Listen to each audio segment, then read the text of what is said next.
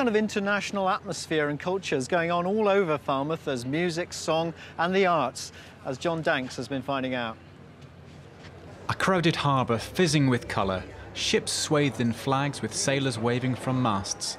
The carnival feeling perfectly captured by Falmouth artist John Dyer.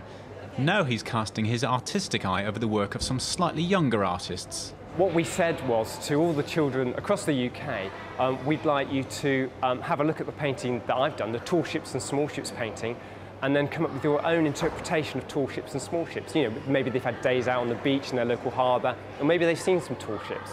And we have 150 entries, and they're all on display in the National Maritime Museum in Falmouth at the moment, and they look gorgeous, absolutely fantastic. They really are a spectacle.